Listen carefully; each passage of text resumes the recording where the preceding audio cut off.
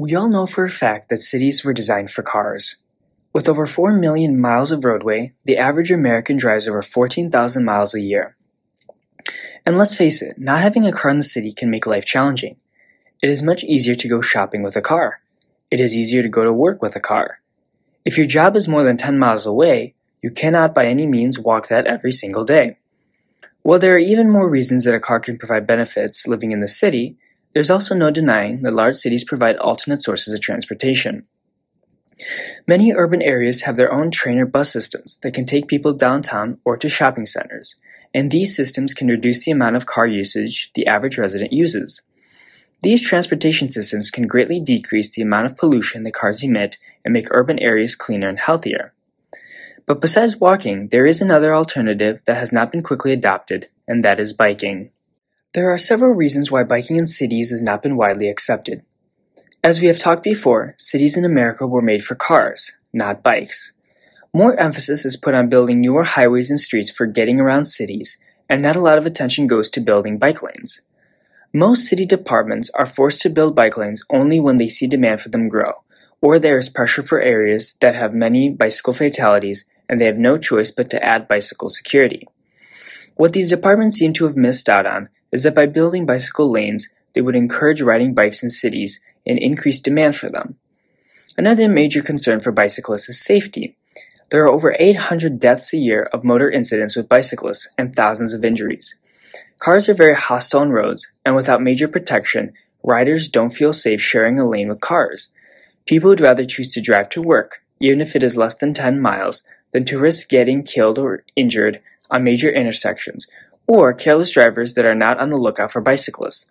When exiting their cars, most drivers carefully glance to make sure there are no passing cars, not bikes, and swinging their doors wide open can put a bicyclist's life in danger. Even though there are not many bike lanes in comparison to the millions of miles of car roads, there is no doubt that biking is a great mode of transportation. First of all, bike riding is great for one's health.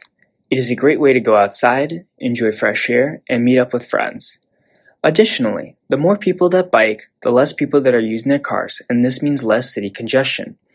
This then leads right into the next benefit, and that is saving money. When people don't have to use their cars as much, they save on gas and maintenance. While riding one's bike can create maintenance issues on the bike, they are nowhere near the cost of new car parts. Biking does not consume any fossil fuels, and thus does not emit carbon dioxide, and so it is a very green mode of transportation. Now let's look at different bike lanes and their advantages and disadvantages. The most common and most dangerous bike lanes are ones mixed with traffic. Mixed traffic bikeways are just regular car streets that allow bikes to share lanes with them, regardless of how fast cars can go. In these lanes, bicyclists are in danger of cars trying to overtake them, people getting out of their cars on the side, and just badly parked cars. In most cases, riders are forced to hug the shoulder of the road to stay clear of cars. These parts of the road are usually the worst, filled with many potholes, sewer drains, and road debris. The next type of bike lane is called a shared bike lane or a sharo. Sharo lanes treat bicyclists as equals to cars and let them drive in the center of the road. On these roads, riders don't have to be close to parked cars and can take up as much space as they want. Similar to mixed bike lanes, bicyclists are merged with cars and do not offer a lot of protection. The next safest bike lane is what we call just a regular bike lane. These are parts of the road designated specifically for bicyclists and are usually painted for visibility. Cars cannot drive on these lanes, but can merge on them to make a turn. While these lanes don't have physical buffers, drivers are able to clearly see the bike lanes and will have a higher probability of avoiding them and driving in them, offering much more protection. Going into an even safer direction are bicycle side paths. These are usually extensions of the sidewalk and are off-street.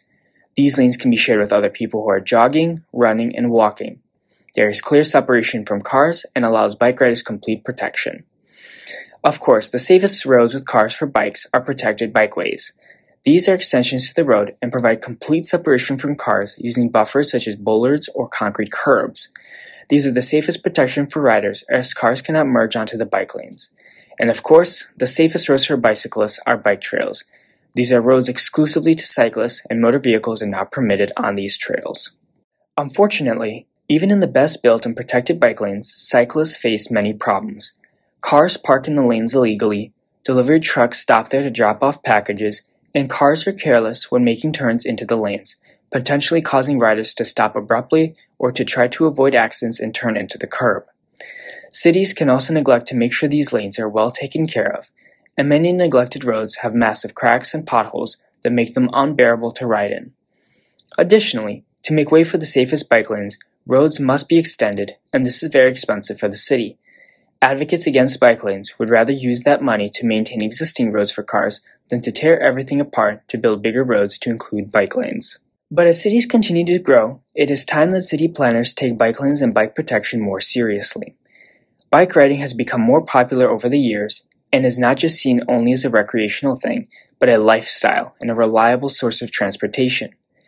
Where people live less than 3 miles away from their jobs, they could save money biking than driving every day and feel healthier and better from doing so. My focus of this channel is to spread ways that cities and urban areas can be more sustainable and cleaner, and promoting biking is a great way to do just that. We cannot ignore the fact that cyclists don't feel safe on the same roads as cars because of the speed difference, and so protected bike lanes need to be built to create that demand for biking.